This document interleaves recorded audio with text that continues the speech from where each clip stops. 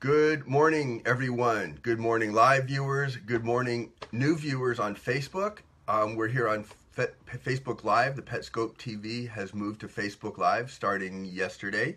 Good morning, replay viewers, wherever you're watching, whether it's here on Facebook, on Twitter, on the WAG of the Tale archive. Hello, Monique. Good to see you. For those of you who, in case you're tuning in, since it's a little different than Periscope, we can't necessarily see who has, I guess we can see who's joined, but it's nice if everyone can just, when people come in, sign in, post a comment, let's just see who's here. So we have, hey, Monique, hi, all right, all right, this is good. This is so much nicer to be able to read these comments like this. So welcome to another episode. This is episode 5 today of WAG of the Tale. This on the Petscope TV. Petscope TV is Periscope's first network all about pets. So glad you can view and comment today. Yes, why? I guess you were having an issue before. I don't know. Anyhow, you can get the complete schedule of Petscope TV shows at thepetscopetv.com, and you can just subscribe to the Google Calendar. You can see when everyone's on. We have another show coming up in a couple hours today. Melissa from Tort Rescue is going to be talking about lizards and tortoises and things that have scales and shells. WAG of the Tale is my weekly free-range variety magazine show about animals and the difference that people and animals make in each other's lives. My name is Randy Lyman. I'm the pet uncle. I'm the host of the show, and I'm glad to have you with me for another episode. If you've seen WAG of the Tale before, then you know that I start off each episode with just a little news segment before launching into the show's topic. And this is a segment of the show I've been wanting to do a little more with. It's been kind of fun. So far, all the news has been kind of funny news about cats going on unexpected trips by car, by plane, by British postal mail. There was a cat that actually mailed itself in a box in England not all that long ago. All of them have been sort of happily reunited with their owners. But today, I'm going to just devote the whole episode to just some animal news and just start spreading this section of the show out a little bit more. So we're going to just be looking at news. It's going to be some of it's funny, some of it's serious, some of it's uplifting, some of it's inspirational. I've been a journalist and reporter for more than 25 years, and so I'm just sort of bringing that sort of sensibility here to WAG of the Tale, where we look at the animal news in very much a spirit of sort of serious but playful inquisitiveness and inquiry, wanting to just sort of find things out. And so when I discover things, I'm gonna bring them here and share with you. So everyone, please feel free to comment. Feel free so I can just see who's here. If you haven't liked, I think you show up if you like the page first. Hi, Donna. Good to see you. I think if you like the Petscope TV page, then your name will show up when you first join. I'm seeing some people join, but please just introduce yourselves. Let everyone know who's here, so you can, because so much a part of these shows is the way that viewers all interact with each other, not just with me, and answering the questions.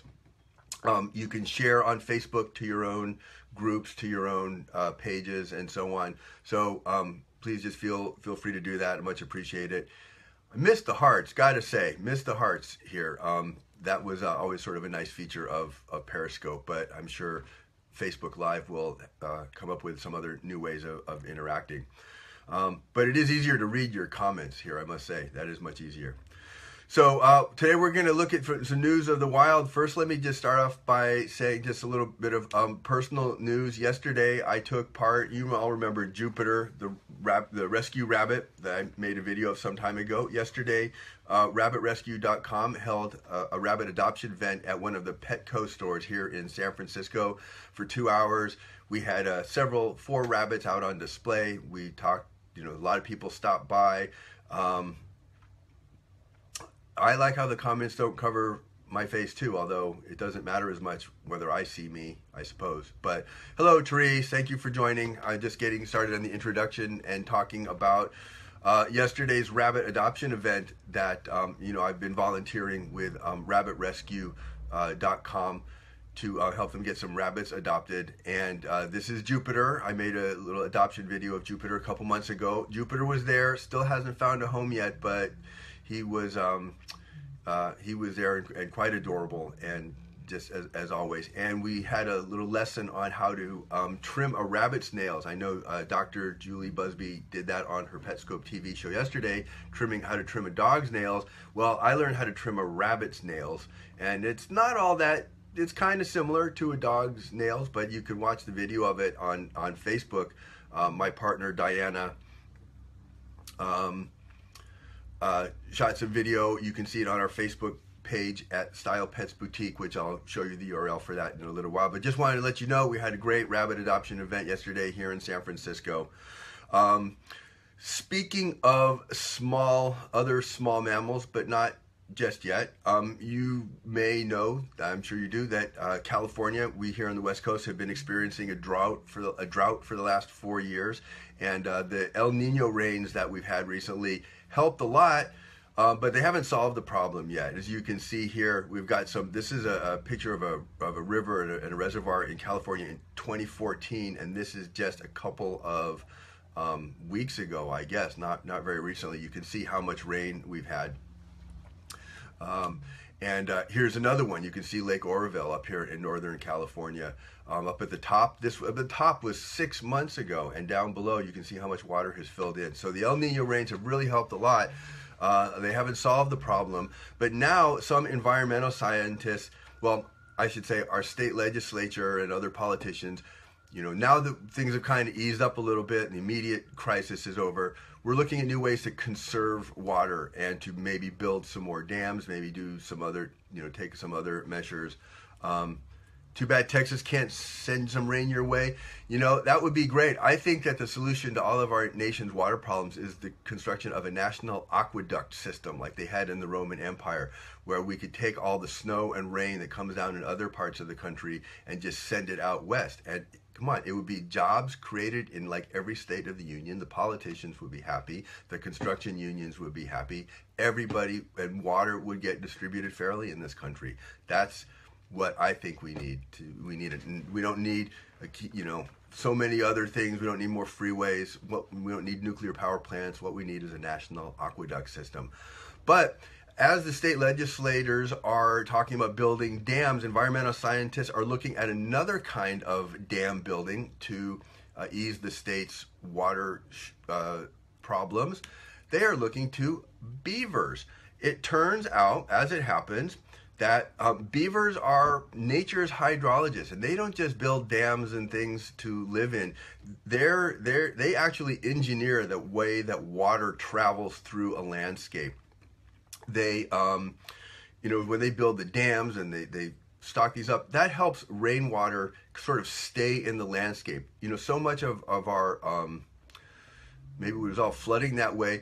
Well, yes, actually it would, because when water is stored in a watershed, it has a chance to seep into the ground, whereas so much of our aqueduct system in this country, and especially like in California, is geared towards keeping water out of the landscape for agriculture and sending it to the sea. And dams do the opposite thing. And what happens is when you get rid of all that water that way, then the ground dries out. And so when you do have rain, it doesn't absorb as well and more of it floods out. So yes, beaver dams actually would help with the flooding situation.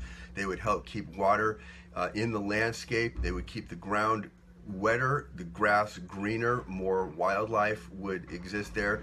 It would just be, instead of the water just from the rain and snow just rushing down to the sea, it would stay in the landscape.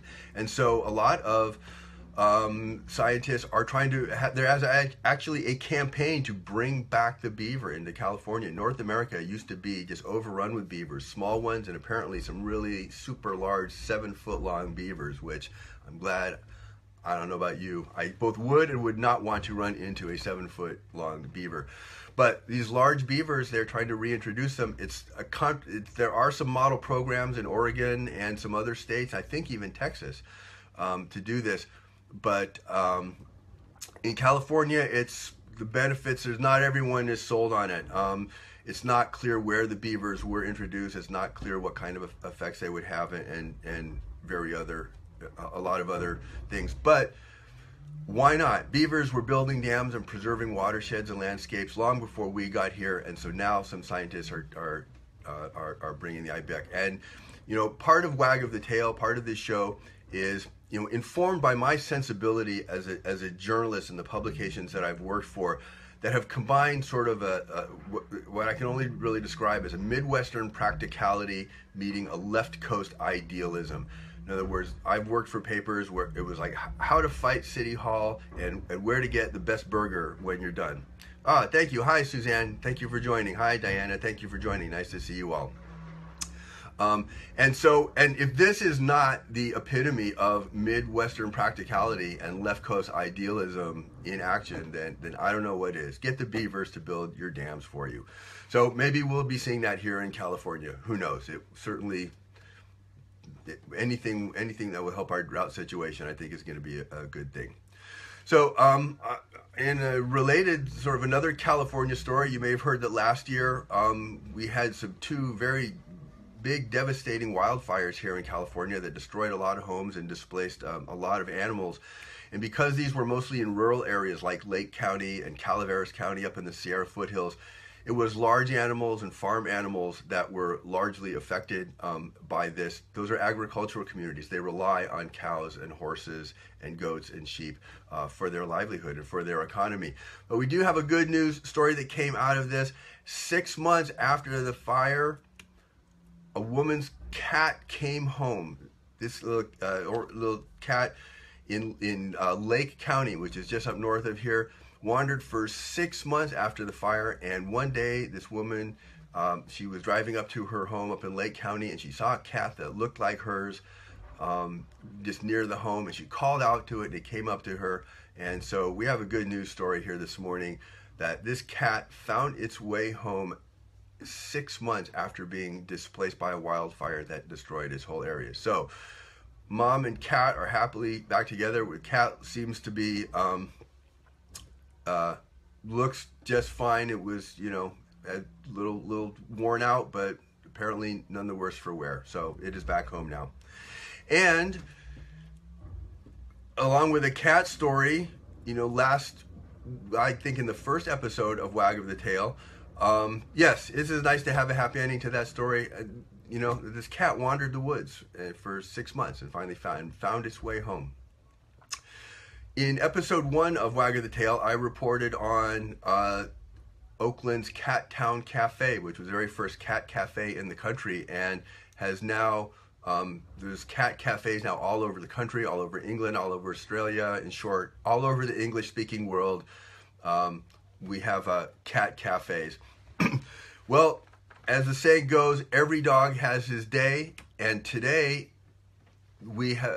there is now the nation's first dog cafe, just recently opened in, of all places, Los Angeles. It's very similar.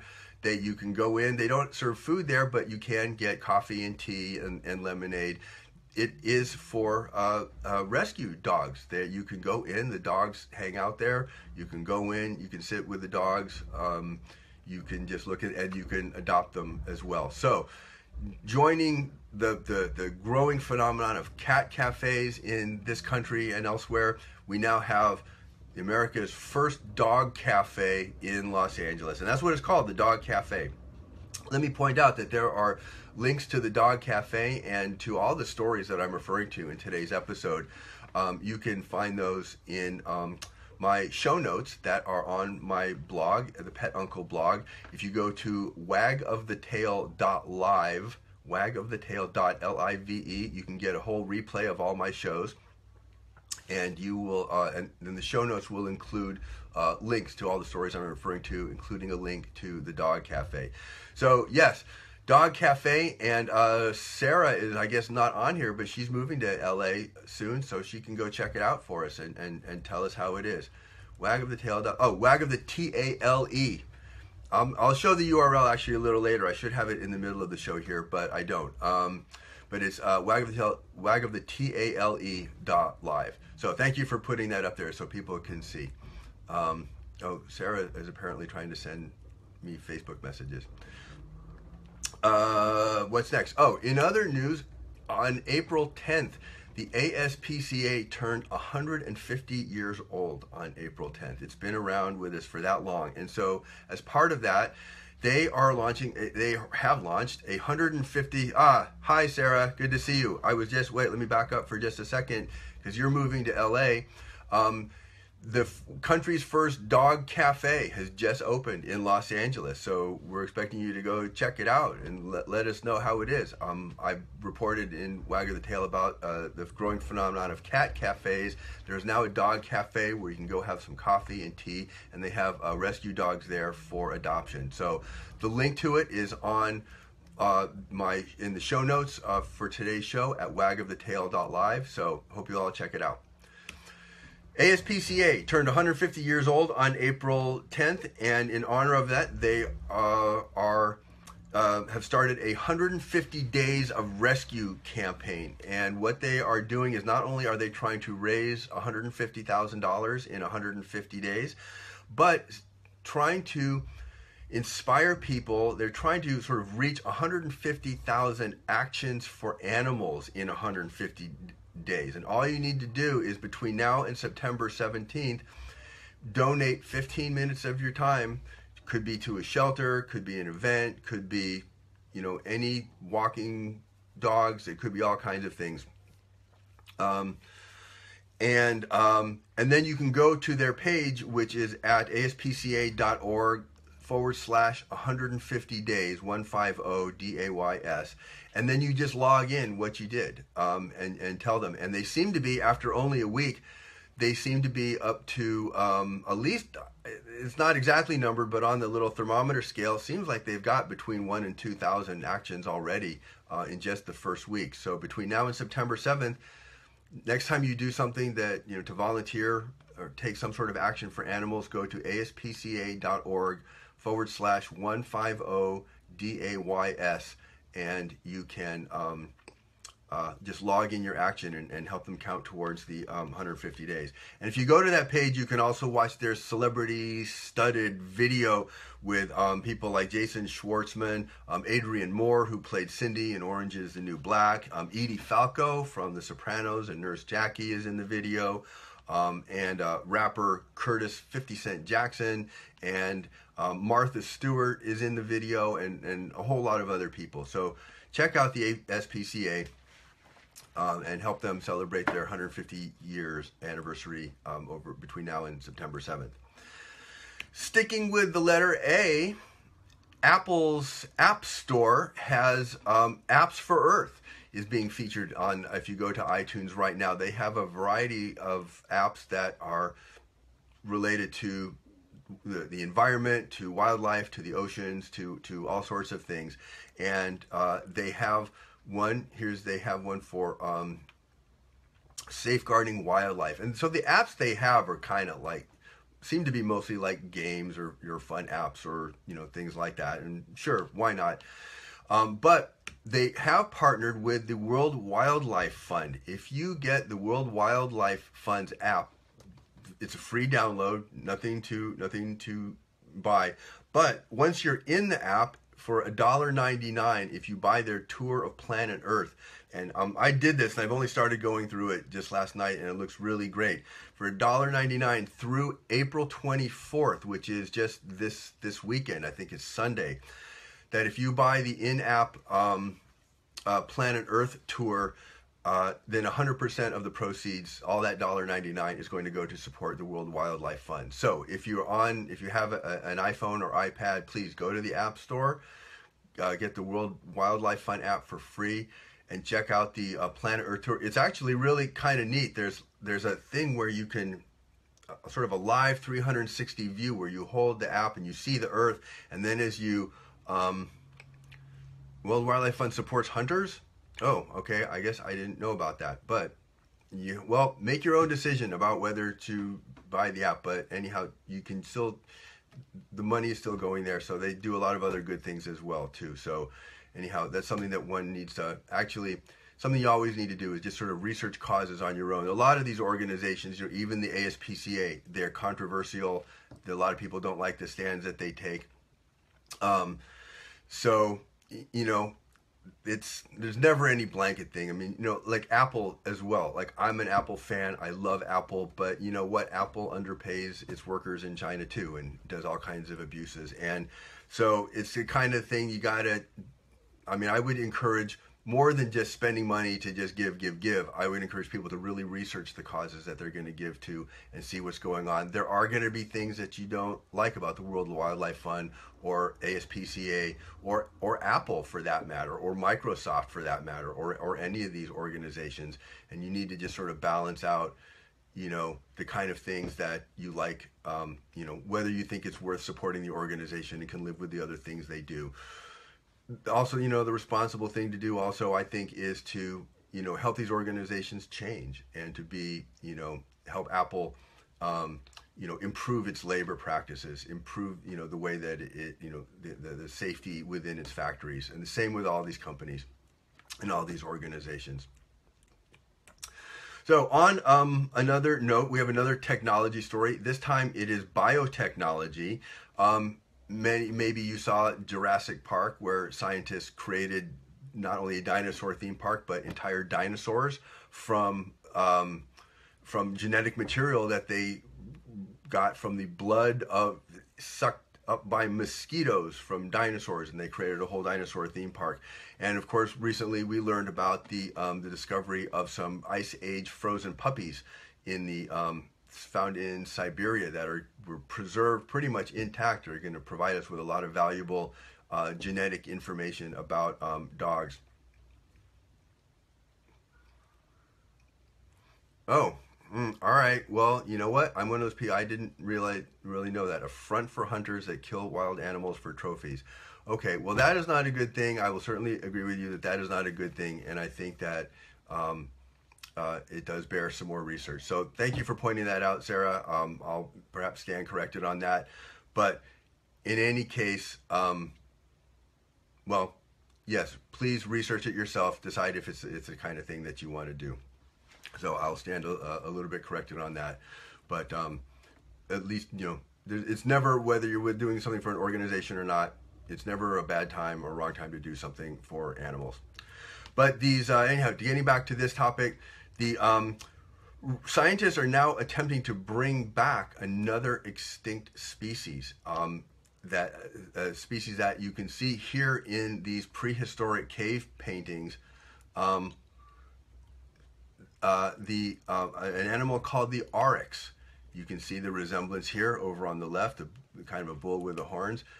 And this is an oryx. This is an extinct species of large wild cattle that once inhabited all over Europe, Asia, North Africa.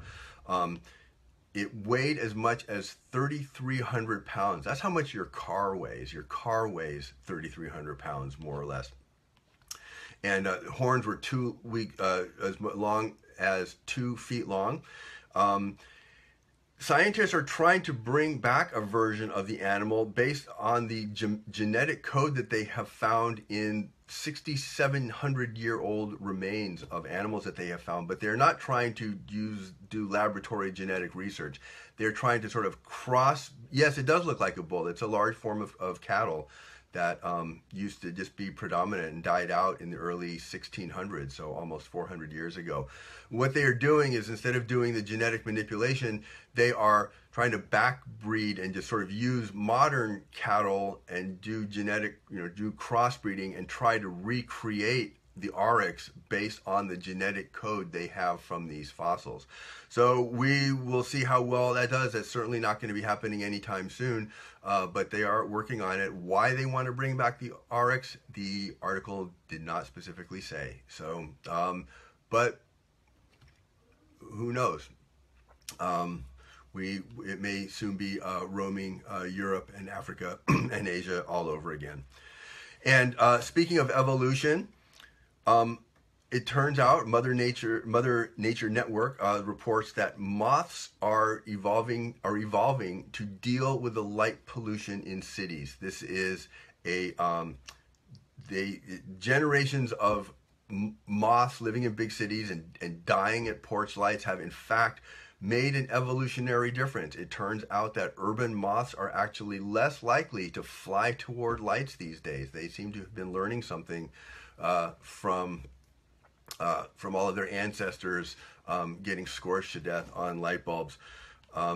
They are, however, the fact that they're flying less, though, that has some effects down the food chain. It means that birds and bats and other things that eat moths are finding less food. So who knows how that population is going to happen. But just goes to show you live in a city long enough, it changes you, even if you're a moth. Unfortunately, they will not be able to enjoy that evolutionary advantage that much longer, because as it turns out, and this was just reported a couple days ago also in Mother Nature News, it turns out that the universe is going to end sooner than we previously thought it was going to. The Mother Nature Network says this isn't good news, but the universe is going to last a long time, but now it's dying faster than we thought. So how much longer is the universe going to last, you wonder? Well, they think 1 nonillion years. How long is a nonillion years? And this is because, the universe is just cooling down. The stars are going to burn out. Everything's just going to die a long, slow heat death. Well, that is scheduled to take, a nonillion years is 1 billion times 1 billion times 1 trillion years. But now, according to this new research, it seems like the universe is only going to last 1 million times 1 billion times 1 trillion years. So time is running out. So all I'm saying is just pet your dog or cat while you still have time, because the real issue that we need to face today is not global warming, but universal cooling. Everything is just going to come to an end in this many years. Yes, it's a long time, but why wait till the last minute? Make your preparations now. So that is it for today's show of Wag of the Tail. I'm Randy Lyman. I'm the pet uncle. You've been watching News of the Wild. You can, yes, 1 nonillion years. You heard it here first. I had to look that number up, but there are ways that you can find that out, but what all these big numbers are. So yes, don't wait until the end. Just do something good today. Help an animal today, because time is running out. You only have a nonillion years left. So thanks for watching. I am the Pet Uncle. This is where you can follow me on Twitter and on Periscope. You can read my blog at thepetuncle.com and send me some tips and comments and everything else on email at randy@thepetuncle.com. You can watch replays of the show. We can get my show notes at WagOfTheTale.live. There's that URL I mentioned before. I'm also on Medium, /@thepetuncle.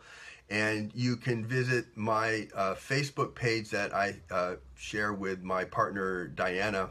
I get a nonillion hearts. Oh, thank you very much.